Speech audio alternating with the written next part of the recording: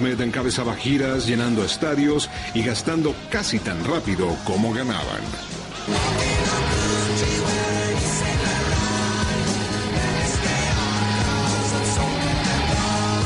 Lots of cocaine, lots of vodka, lots of girls,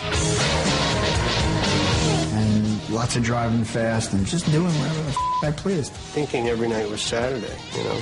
Well, we cultivated that bad boys from Boston thing, so, you know, in a way we were rewarded for being irresponsible.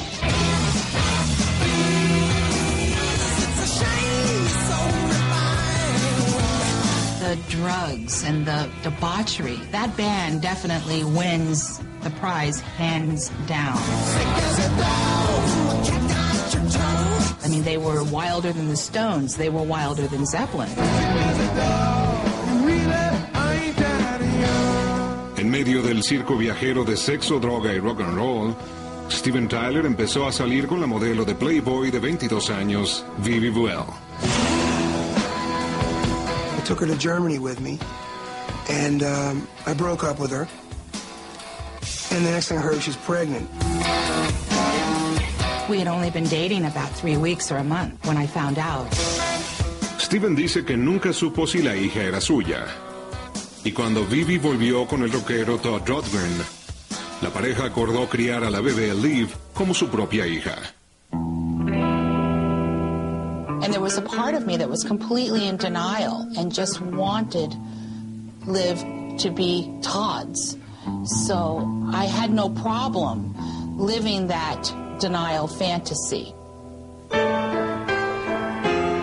And so, coupled with the drug doing that we were doing at the time and the lifestyle I had with the band, I didn't hear anything about it for 4 or 5 or 6 years. Steven admite que no estaba preparado para la paternidad en aquel entonces. Él y Aerosmith entraban en el capítulo más decadente y deprimente de su historia, la grabación del 5º álbum, Draw the Line. En marzo de 77, el grupo rentó una propiedad al norte de Nueva York e instalaron un estudio de grabación en un ex-convento conocido como The Cynical. Man, now that place was like an asylum, okay? What do they say, the nuts are running the asylum? That's what's going on over there.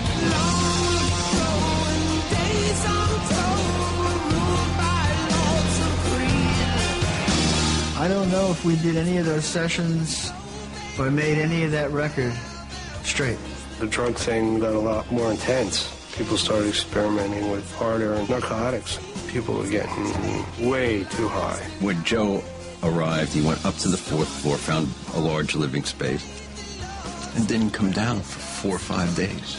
Just stayed up there. Didn't even see him. He'd knock on his door, he'd be, go away.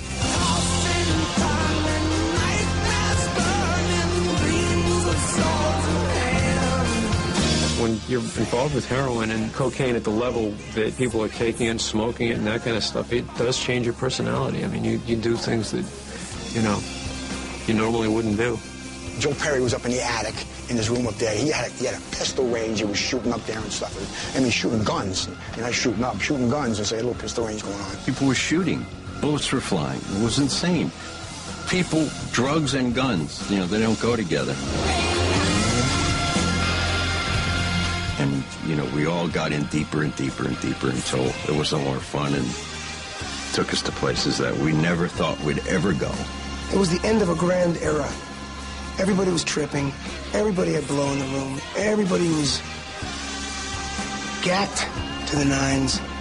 As stoned as you could be. It was truly days full of night. It was just a matter of time before we all killed ourselves. Behind the music, Aerosmith.